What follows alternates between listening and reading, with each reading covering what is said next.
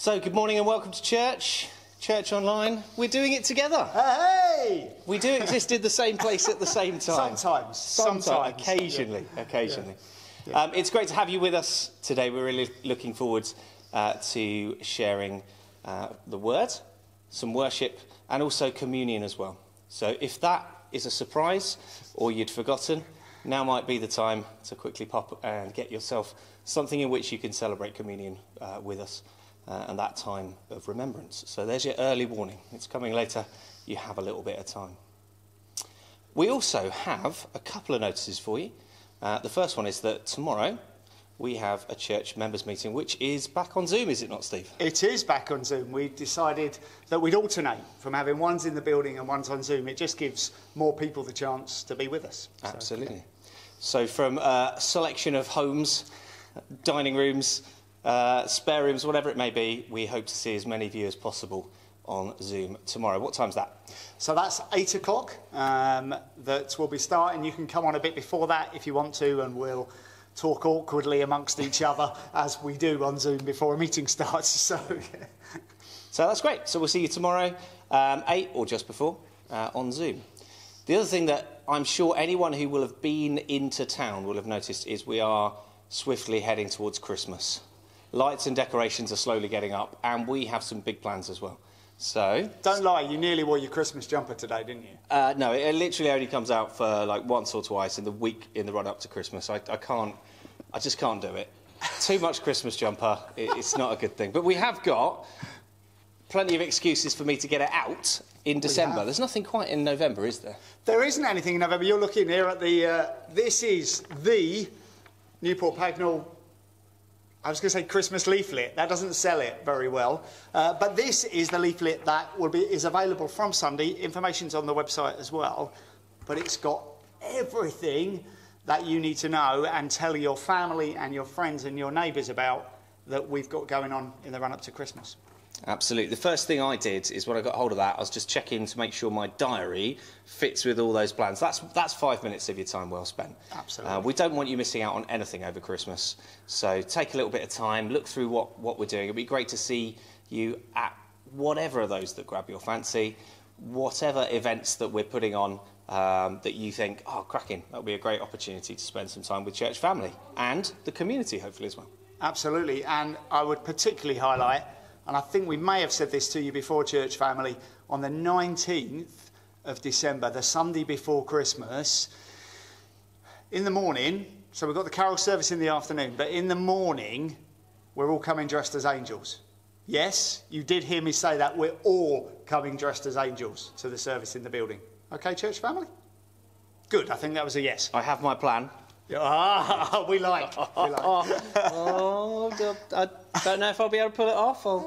I need to spend a bit of time researching that one. But then I'd be love to see what some of your takes on angels might be. Looking forward to that one. Absolutely. But for the moment, Steve, would you open us up in prayer just before we worship? Love to. Father God, thank you that we can be in your house or with you today from wherever we are. So thank you that we can meet as a church family in the building, but thank you that we can also meet as a church family from our homes. Father God, we pray that today we might have an encounter with you, that your Spirit might come upon everything that we do online and everything we do in the building, and that we might be changed people because of it. We love you, Lord. We want more of you in our lives. And we know that coming together, as we do like this, is one way that we open our hearts and our minds to have you speak into them. So, Lord, we pray that we don't miss that opportunity today. Open our hearts, open our ears, open our minds to everything and anything you want to share with us today. And, Lord, thank you for the opportunity for us to share our hearts with you and to tell you how great we think you are. In Jesus' name we pray. Amen. And so now it's time to worship. Take a bit of time, sit down, listen to what God has to say through this song.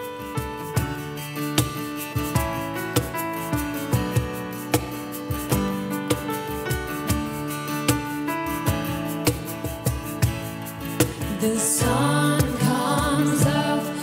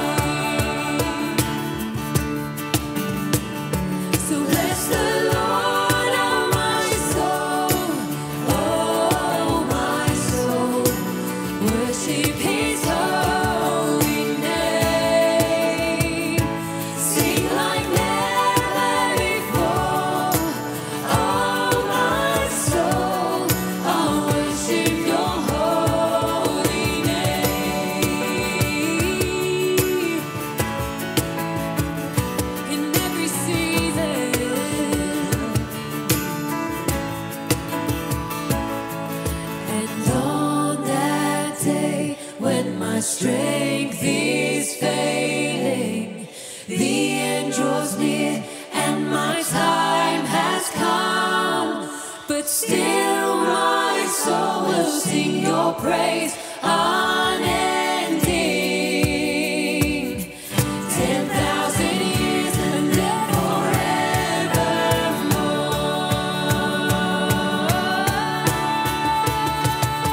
Bless the Lord,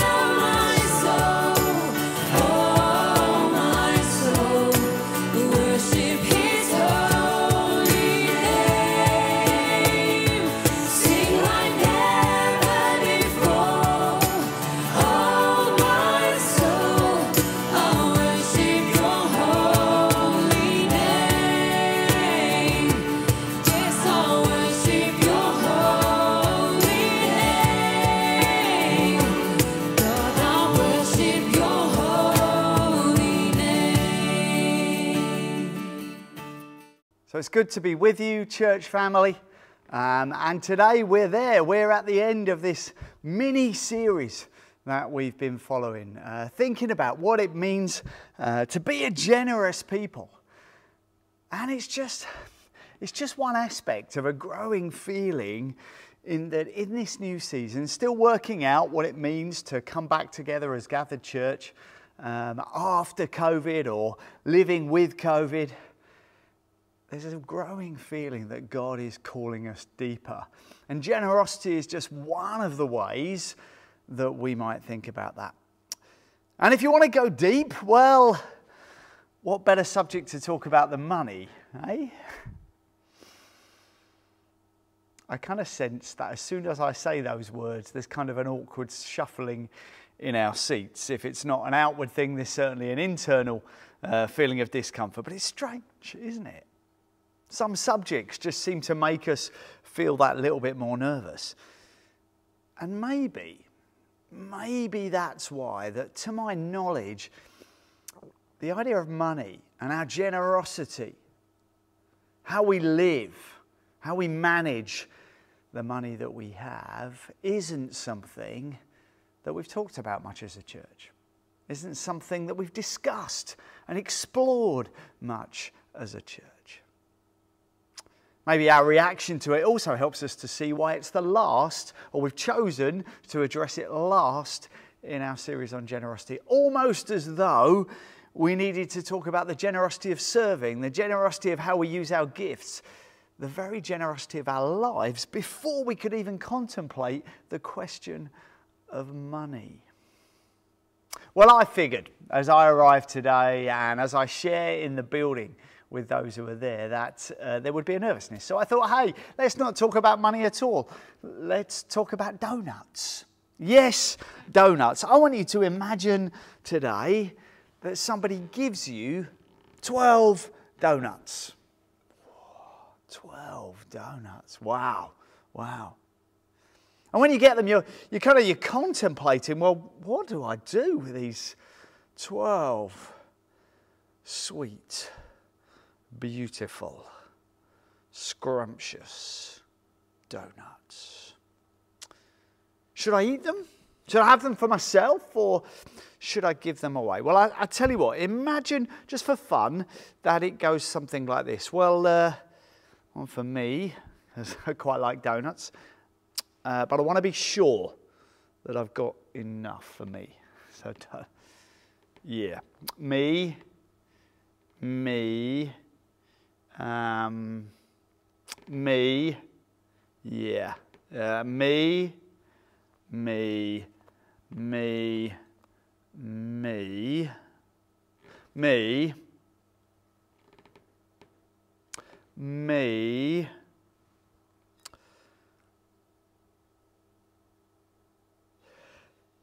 yeah, well, yeah, that one's for God or for somebody else. Yeah? All right. There is a little bit of me that thinks we could just stop there. That very picture of two piles of donuts, the one for ourselves is much bigger than the one for anybody else.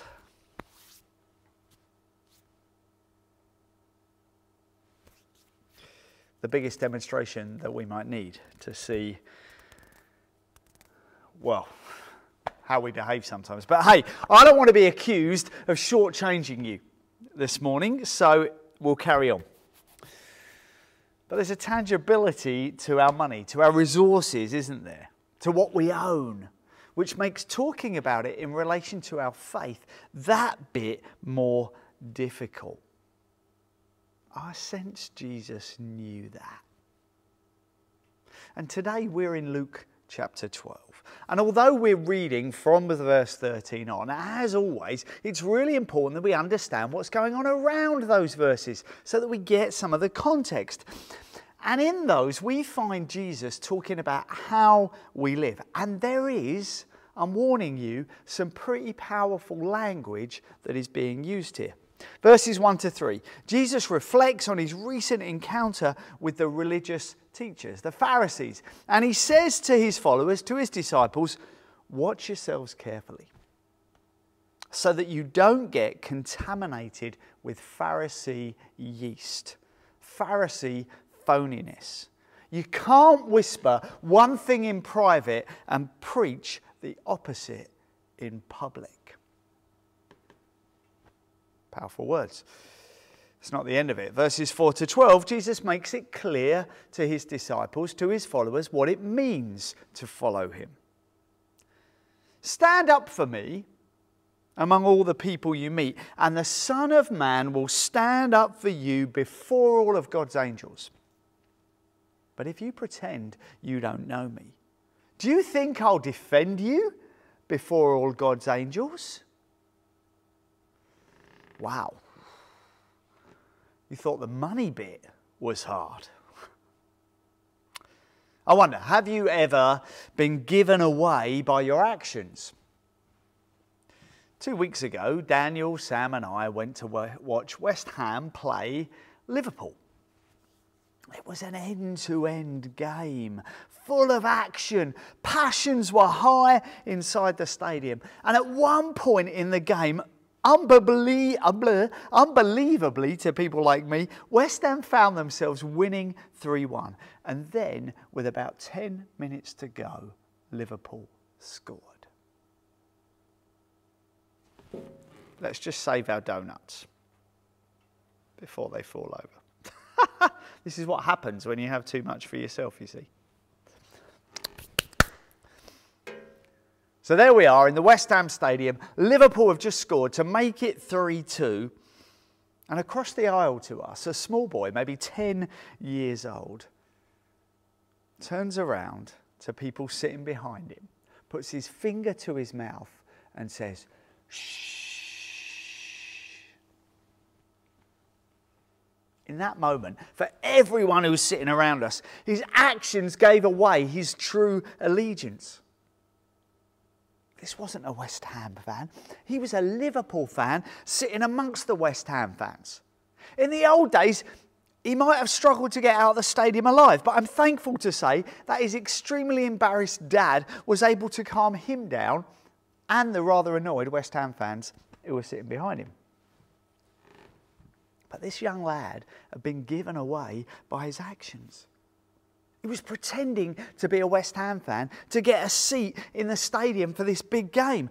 But when it came to being tested, his behaviours gave him away. Which was exactly what Jesus was talking about. And in the midst of Jesus speaking in this way to his disciples, someone from the growing crowd he was in yells out. Let's read what happens. The parable of the rich fool. Someone in the crowd said to him, "Teacher, tell my brother to divide the inheritance with me."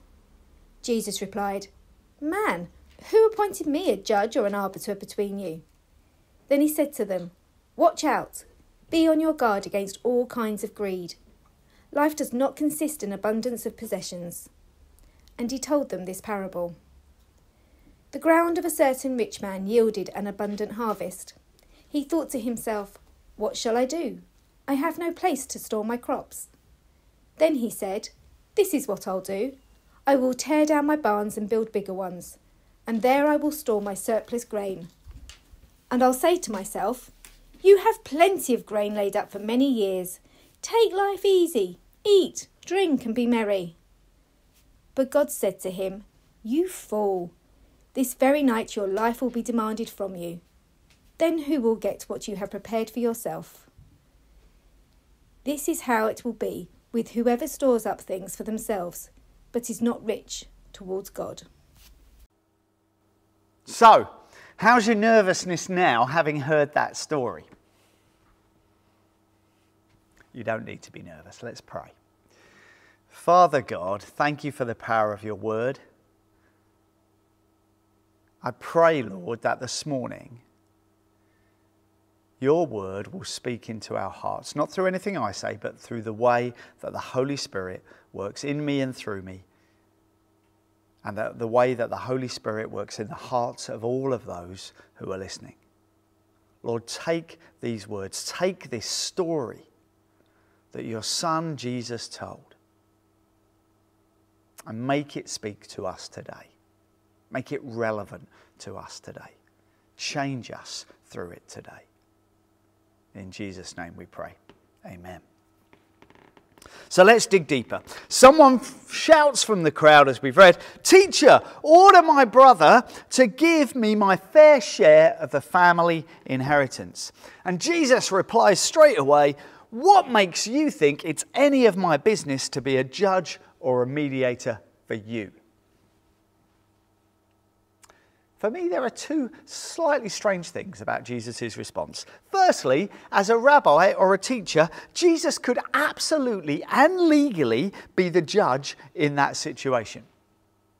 It was common in Middle Eastern times, in ancient Middle Eastern times, with all their understanding and wisdom, for rabbis to be asked to make the decision in situations like this one. Then, even stranger, Jesus then goes on to make it very clear how he feels about the situation, even though 2 minutes ago he said, "What makes you think it's any of my business?" And then suddenly he makes it his business. However, as he does, he makes it very clear what he considers to be at stake here. Not money, not an inheritance, which is what the man has shouted about, but character. Jesus wasn't interested in how much money the man should have or shouldn't have. He was interested in the man's heart. And as he so often did, having warned the people of any type of greed or self-centeredness, he chooses to share a story with them, to bring that to life. A story that might help them see a new, different, better way. And again, understanding the context becomes important. Looking deeper becomes important. I don't know whether you noticed when we read through that story, how the man depicted in the story addresses all of his thoughts, statements and questions to himself. The fact that he had no one to talk it through with, a big decision, as he did, is quite sad. Quite sad anywhere. But in Middle Eastern times, decisions like this would be discussed with friends. They would be discussed with family, even with neighbours. So the people listening at the time would have been saying, "What's going on with this guy? Why is he on his own? He must be really isolated." But did you also notice that in verses 17, 18 and 19, he speaks of my crops, my barns, my grain, myself. And he finishes all his surmising by telling himself he'll be able to take life easy, eat, drink and be merry.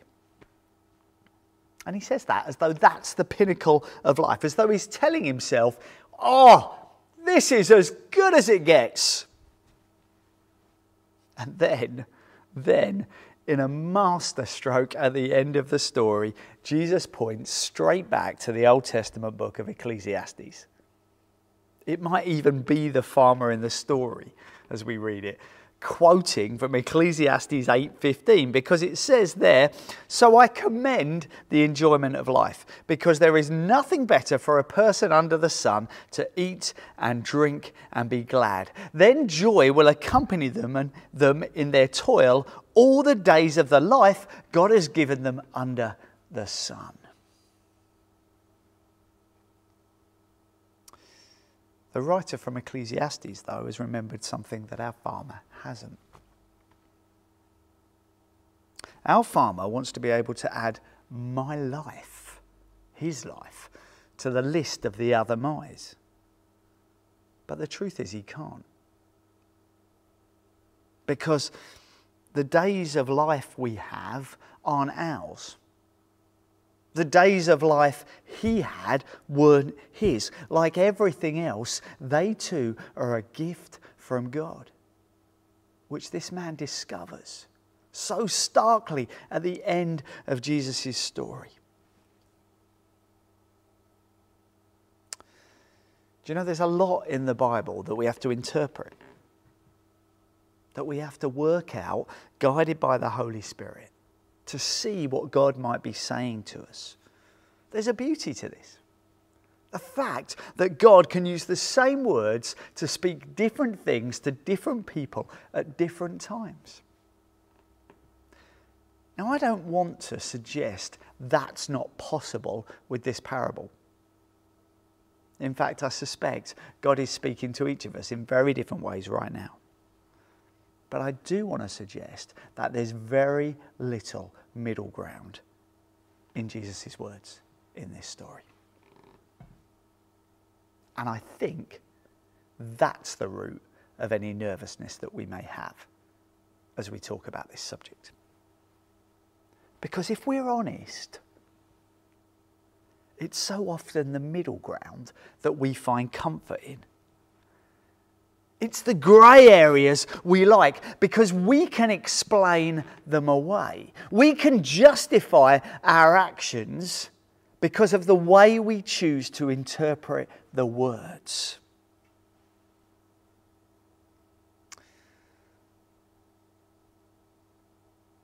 In Luke 12, although Jesus chose not to be the one who would divide the man's inheritance between him and his brother, Jesus does divide.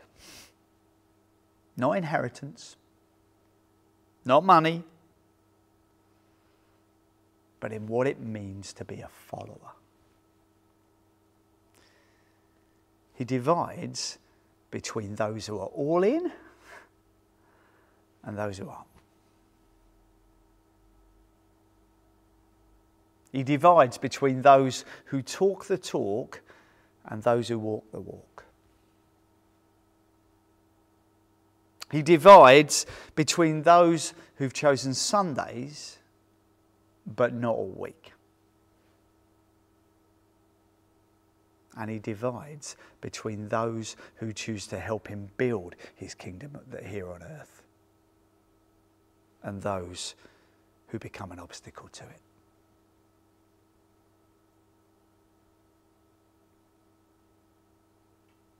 You know, so often Jesus chose the subject of money. If you were to do a quick count, you'd see that about, I think it's 16 of the 38 parables, the stories that Jesus told, spoke about money in some way, shape or form.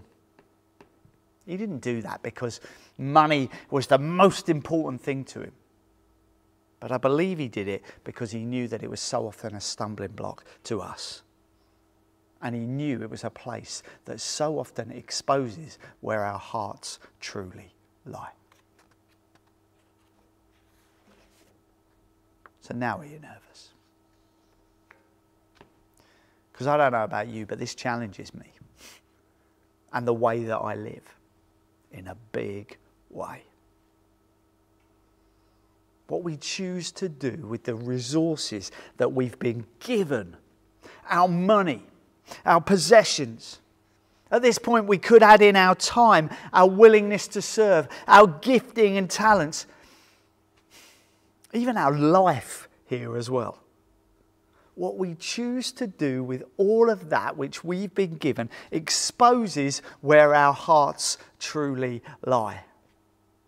Are we focused on what we can get out of life?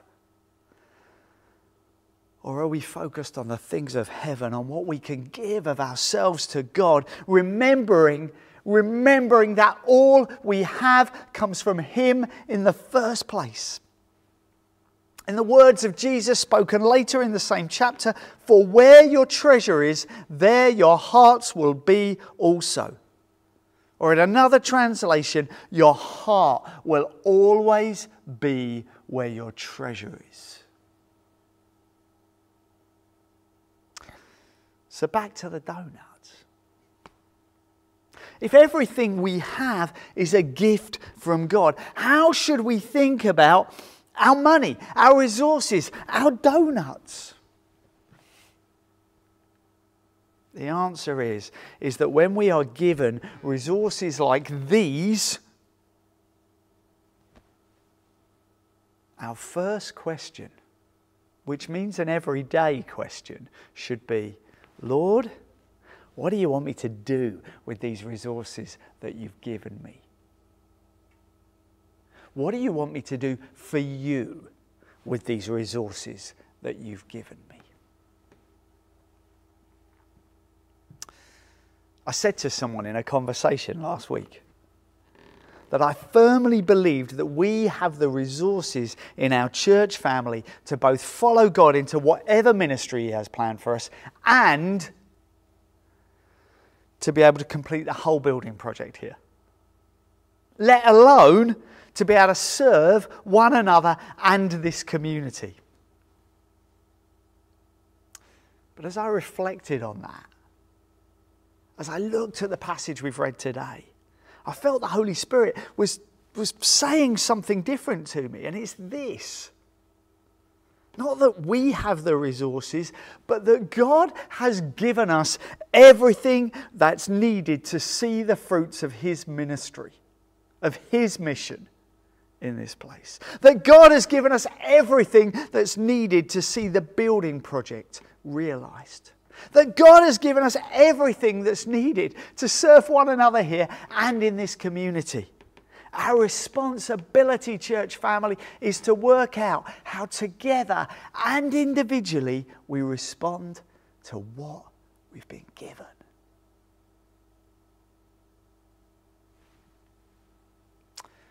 So at the end of a message about money,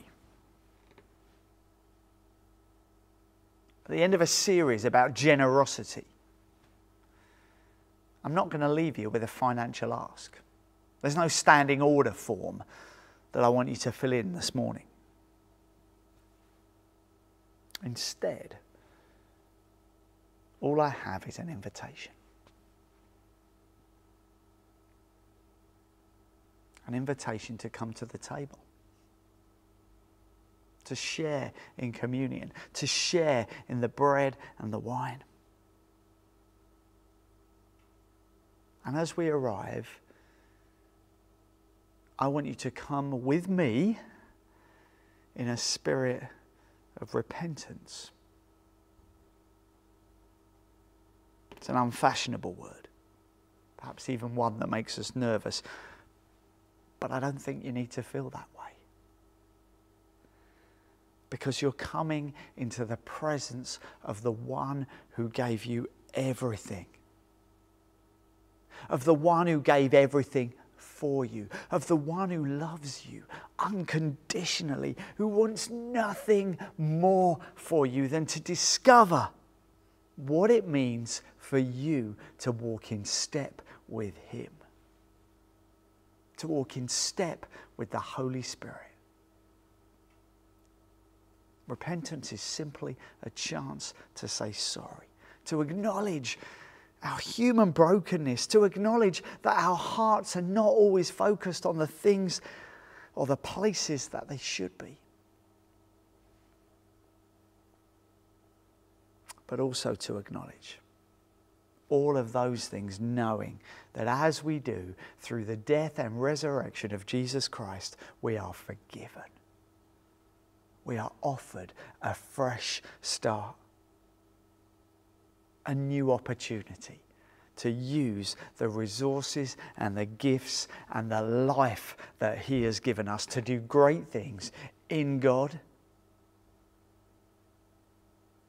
and through God and with God and for God. We're going to worship. And we're going to invite the Holy Spirit to come and to prepare our hearts for the bread and the wine. And for God to speak as to how we should respond. Amen.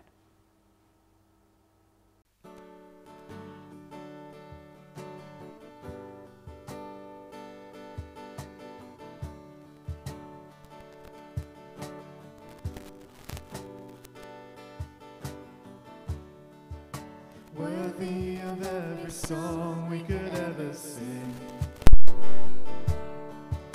worthy of all the praise we could ever bring,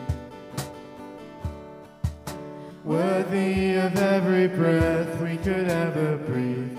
We live for you.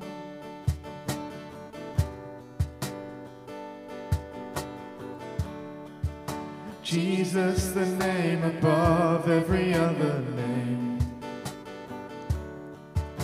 Jesus, the only one who could ever save. Worthy of every breath we could ever breathe. We live for you. We live for you. Holy, there is no one like you. There is none beside you.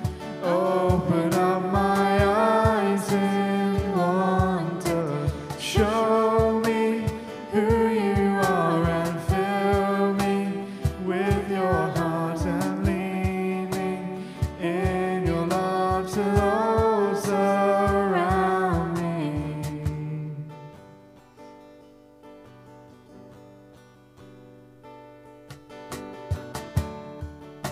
Worthy of every song we could ever sing,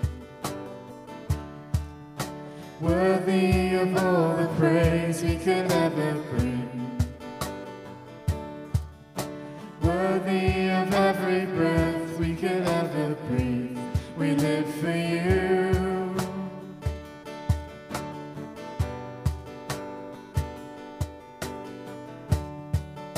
Jesus, the name above every other name. Jesus, the only one who could ever save. Worthy of every breath we could ever breathe. We live for you. We live for you. Holy, there is no one like you. There is none beside you. Open up my eyes in wonder. Show me who you are and fill me with your heart and lead me in your love to those around me. Holy, there is no one like you. There is none beside you.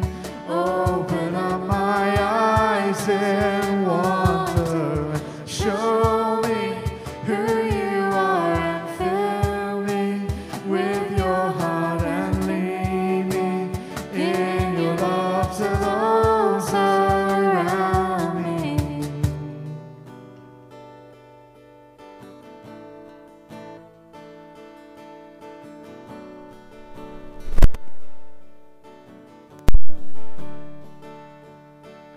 And I will build my life upon your love. It is a firm foundation, and I will build my trust in you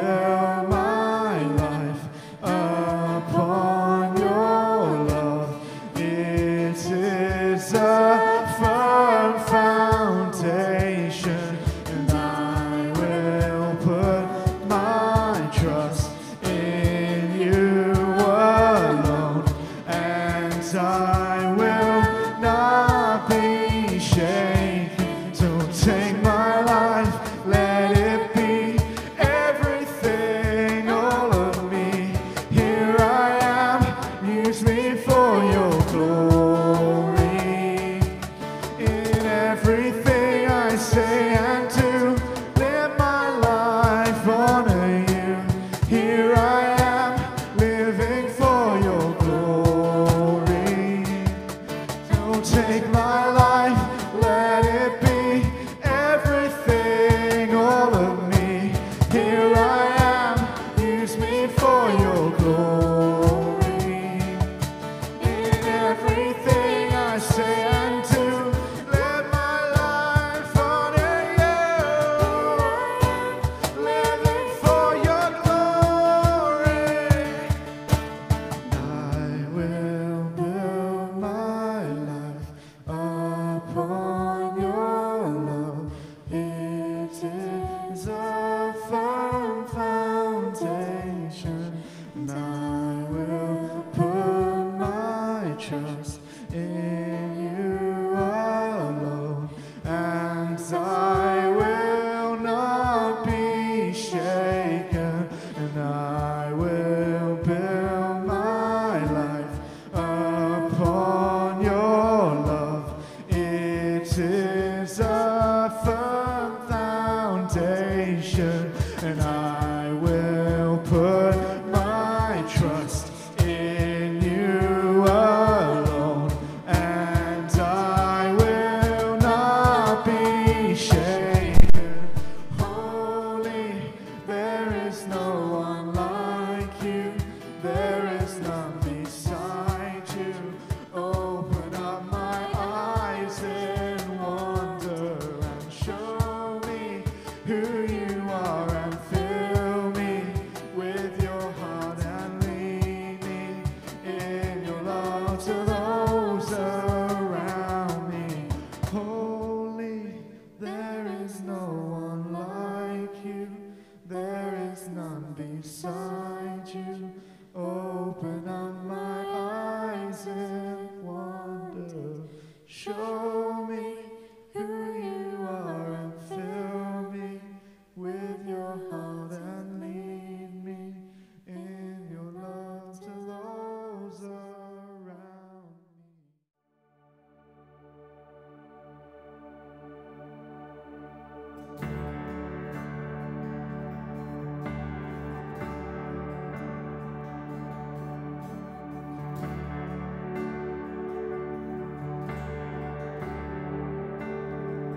I love you, Lord. Oh, your mercy never fails me. In all my days, I've been held in your hands. From the moment that I wake up until I lay my head, oh, I will sing of the goodness of God. All my life you have been faithful, and all my life you have been so, so good. With every breath that I am able, oh, I will sing of the goodness of God. I love your voice.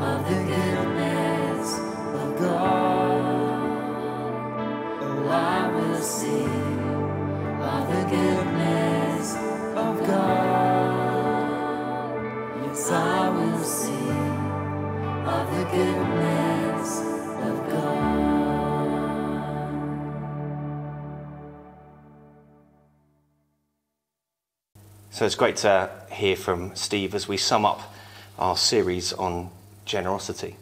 And that's obviously something that's just going to take a whole load of work. We're not presuming that, well, it's right, we've done that now, you're all going to be perfectly generous people, or we're going to be perfectly generous people. It requires constant work and attention and reminding. So it's been a real privilege to be part of that series. And I'm really chuffed that as a church we've been on that journey. And we do move to communion as a time and a chance to respond, particularly to what Steve said today. And I know for many of us, we've not done communion in the same way or as we might want to have done for quite a while now. So we're going to share communion together. And as church ministers, we want to take the same challenge that Steve gave you. And that is that unfashionable word that Steve mentioned of repentance. And it's kind of come out of our vocabulary a little bit. It is that turning back to God's way. And what a perfect opportunity over the bread, over the wine, for us to say to God, I want to turn back to you. My ways, 180, reverse, and straight back to you. I want my ways to be your ways. I want to be trying to achieve your will. And as we remember Jesus' sacrifice on the cross, we have that perfect opportunity to do just that. So we're just going to ask Steve to share the words of 1 Corinthians, and then we'll have a short prayer, and we'll move into our time together of sharing communion. Okay, thanks, Peter. So I'm reading from 1 Corinthians chapter 11, these words that Paul wrote to the church in Corinth. For I received from the Lord what I also passed on to you. The Lord Jesus, on the night he was betrayed, took bread. And when he had given thanks, he broke it and said, This is my body, which is for you. Do this in remembrance of me. In the same way, after supper, he took the cup, saying, This cup is the new covenant in my blood. Do this whenever you drink it in remembrance of me. For whenever you eat this bread and drink this cup, you proclaim the Lord's death until he comes. Amen. Now, those words were, of course, written in remembrance. And there are other versions in the Bible where you hear Jesus' words at the time. And I can imagine confused disciples saying, well, where's this going and what's it doing? And weirdly, right now, we're taking communion together and you're doing it at home. And we've been through unusual times. During those times, we may well have fallen short and done things wrong. So let's just take this opportunity just before we break here, just to just spend a little time in prayer and just to allow our hearts to be right before God. So I'm just going to pray and then we'll break and share the bread.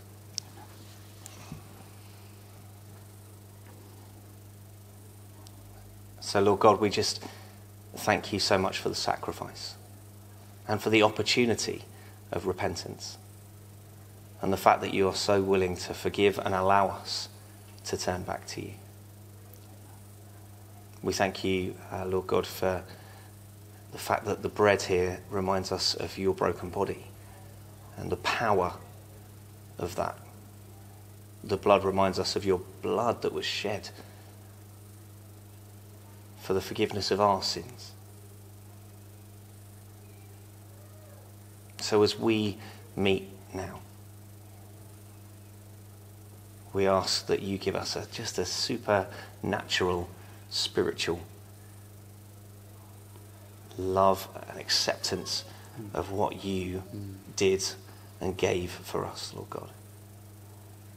Help us through this normal bread, this normal wine, to understand deeper what this simple meal reenacts. Bless this time, Lord God, we ask. Amen. Amen.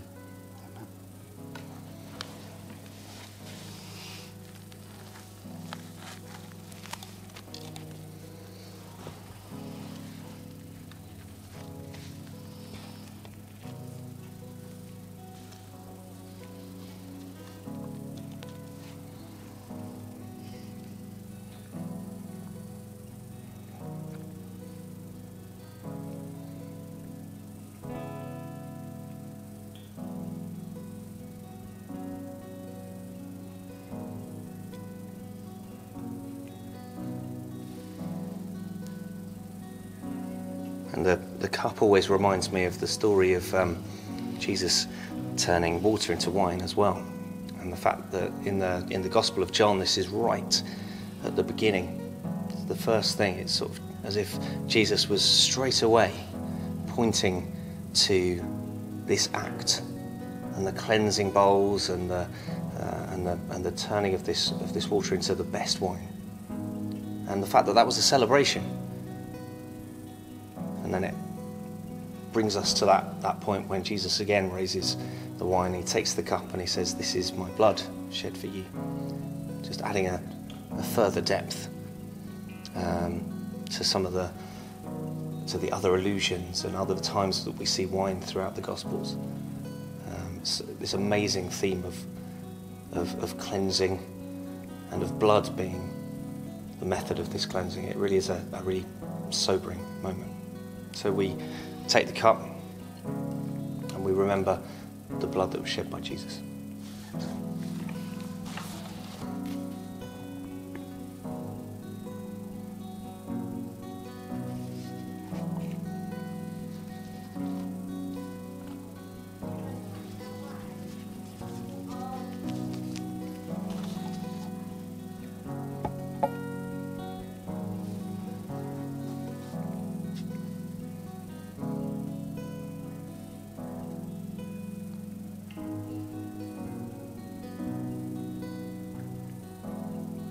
Lord God, the simplicity of this act masks an amazingly complex act of forgiveness.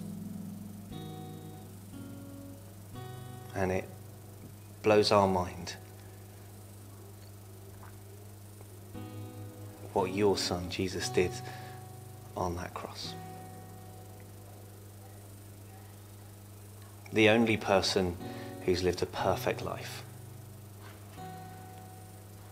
The perfect sacrificial lamb on the cross for our sins. And we do ask, Lord God, that through this time of prayer and communion, through your Spirit, that you nudge us as to how we can repent and turn to you, the areas in our lives that we need to change and to let you have full access to. But also in our time of prayer, our minds turn to our congregation and some of the struggles of our family here at Newport Pagnell Baptist. And we're very, very aware, Lord God, that some of our family are in the midst of grief. And so we raise those individuals and those families to you now.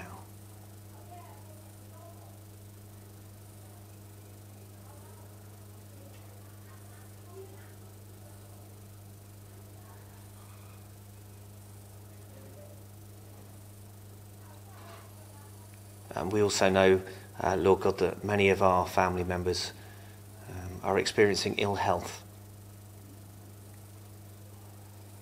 There are some of us who are sick, tired, weary, unwell. And so we ask, Lord God, that you bless those who are struggling in those areas right now.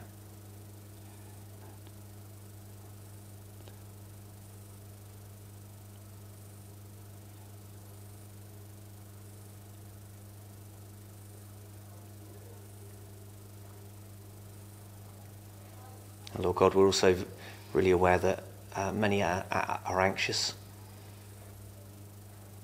And there is still the ongoing world around us of restrictions.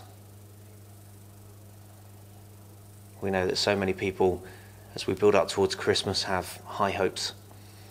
But there's also concern and anxiety. For our young people, some of the rules in school are changing again, and that may well bring back memories of last Christmas, which we know was not as many people would have wanted it. So we do pray for those who are feeling anxiety and tension. We do pray for our schools. So many of our young people are nearly done with this term. We really, really want to pray your protection over our young people, schools, teachers, parents. And we do pray for what the church is doing over Christmas. We want the opportunity to be able to really share your gospel and this Christmas story with our community. We thank you so much, Lord God, that we can bring these things to you in prayer.